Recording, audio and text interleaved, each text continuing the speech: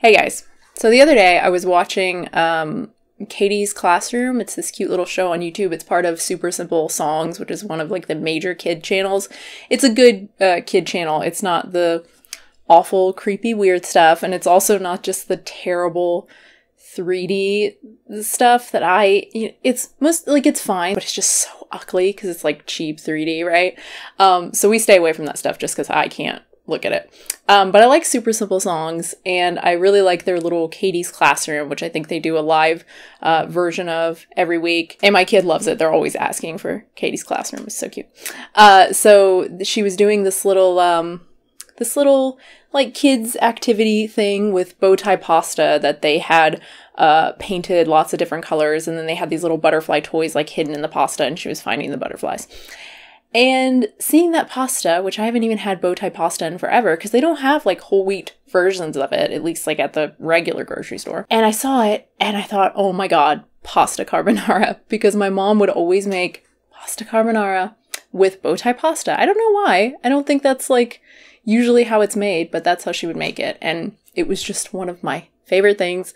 I can't believe I don't think I've ever craved it since going vegan, which is crazy because this is, again, like one of my favorite things that I ever ate ever. It's probably good that I've never craved it because I don't think it's something that you can really veganize. It's basically all animal products except for the pasta, right? It's egg, it's cheese, it's bacon. Like you need all of those flavors to have something that tastes like carbonara, right? And anyway, so I was like, you know what, I'm going to look it up. Maybe there's something that sounds like, hey, that might actually work. So I looked it up and I came across Serious Eats, which is like just a regular recipe site. It's not a vegan recipe site, but they do have a bunch of vegan recipes. I tend to trust non-vegan sites with stuff like this more than vegan sites when it's something that really can't easily be veganized.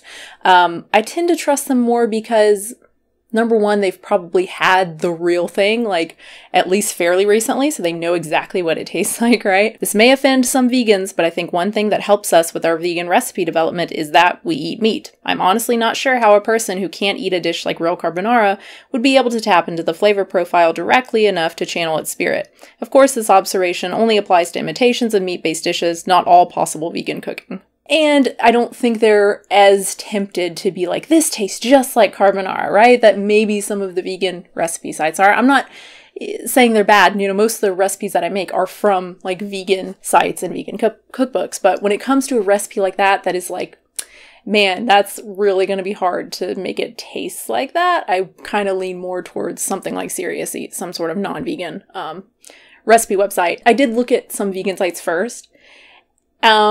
And kind of proves my point, like the recipes so clearly, there's no way in hell they're going to taste like carbonara. Half of them were just the same recipe that you would find for like a vegan, like fettuccine Alfredo, right? It's like almond milk, maybe cashews or something, garlic, nutritional yeast, oil. Like that's not, number one, that doesn't even taste like Alfredo.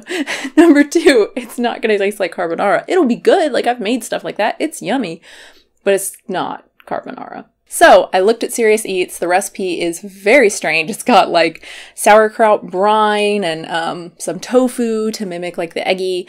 Yeah, it's really interesting sounding. Lots of mushrooms for like the bacon, right? Not sure if I'm actually going to try it. I don't know. It seems like more work than it's worth, and I don't know, looking at the ingredients, I would be really surprised if that actually tastes like carbonara. I will never eat this. It doesn't sound interesting or good. This is actually just a recipe for a mushroom pasta with a creamed tofu sauce. Yeah, that's kind of my thoughts on it. But I don't know, I might try it. But the thing that I really want to talk about is the comments on this particular recipe. If you're vegan, why do you want your dish to have the same name as a dish for which you don't like and or probably haven't tasted?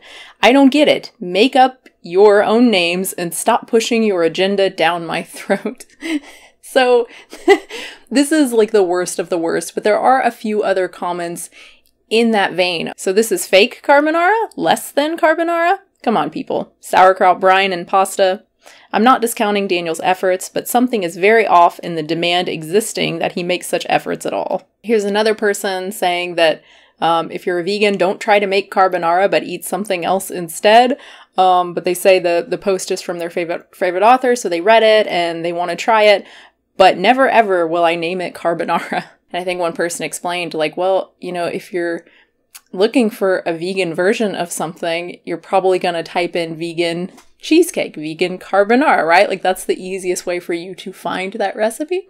But I particularly liked this person's comment, because it's just like, why would you, it's just amazing to me. Like, why would you assume that this is about you? This is just, it's just a recipe for people. Maybe they're not even vegan. Maybe they have certain allergies. Maybe they're just trying to eat healthier, because carbonara is by no means a healthy recipe. But even if they are vegan, like, okay, it's not about you. They're just trying to find something to replicate something that they used to eat. This is low-hanging fruit here, obviously, this person, right? This is a very unique case. I think there are lots of people who are just like, why would you do that? And I think if you explained it to them, they'd be like, oh, okay, that makes sense. And then there are a few people like this who are just maybe a little bit deranged, just a little bit angry. I mean, it's the same type of people who view gay rights as an agenda, right? It's like the gay people are going after you, right?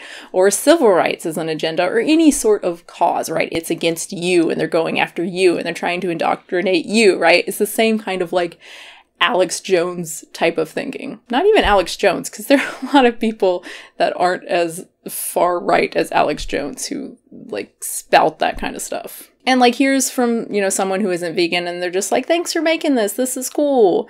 Excellent recipe that teaches readers how to use different ingredients to achieve different flavors and textures. Thanks for giving us the context and logic behind your choices. So yeah, lots of comments to that effect. Lots of nice comments, and, you know, comments from non-vegans even saying like, duh, obviously you would have vegan in the title, and, you know, but there are quite a few comments from people who are just very confused. Like, why would you even call this carbonara? Not even confused, but like offended that you would call it carbonara. And the author of this, Daniel Gritzer, he had a nice comment.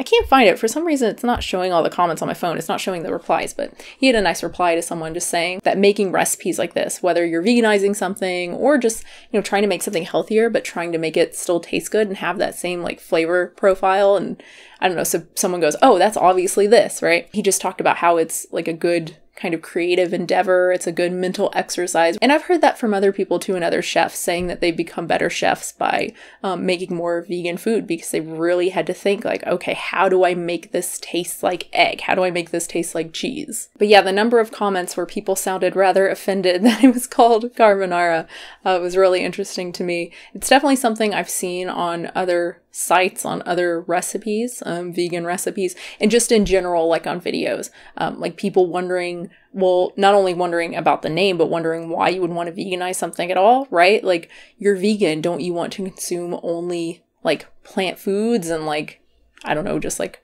Buddha bowls and shit? Like, why would you want to make something that emulates animals? Don't you love animals? I don't know. I think it's easy to just assume that people are trolling when they ask that, because it seems like such a ridiculous question. Like, it's, I don't know. I feel like if you think for 2 seconds, it's like, oh yeah, because they probably ate those foods and they probably still miss those foods, right? Just because you're vegan, it doesn't mean that you're just, oh, now I all of a sudden hate pasta carbonara or meatloaf or something. Although maybe they think that it's such a disgust response, or a reason for going vegan is about disgust, which, to be fair, a lot of vegans do portray it like that. PETA does that a lot with the whole pus and milk and all that kind of stuff, right? So maybe they think that we're just totally disgusted by the thought, or we should be disgusted by the thought of eating meatloaf or, I don't know, chicken nuggets or something. I don't know. It's not something I've ever asked someone like that. Like, why do you think that? It's just something you go like, you know, it's just a simple response like, well,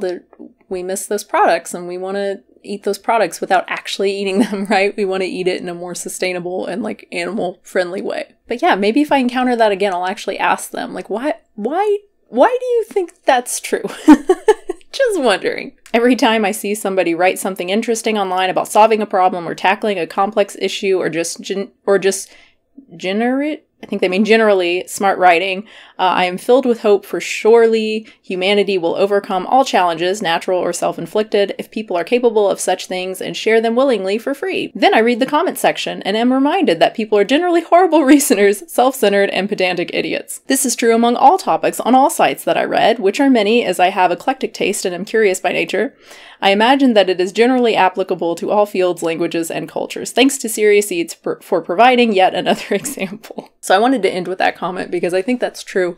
You see this kind of stuff everywhere. It doesn't matter the topic. It doesn't matter the cause. You know, again, you see the same sort of like, in particular, the whole agenda and like you're indoctrinating me type of thing. You see that with everything, not just responses to veganism or sustainability or, I don't know, being more green, environmentally friendly, like gay rights, trans rights, whatever. Like you see the same sort of response from certain people, which I think partly is talking about disgust. I think it partly is a disgust response, right? There is definitely a disgust response among certain people, particularly religious people, when it comes to gay people, when it comes to trans people, right? It's, I think, a combination of like appeal to nature, like this is not natural, and also like, ew, yucky, right?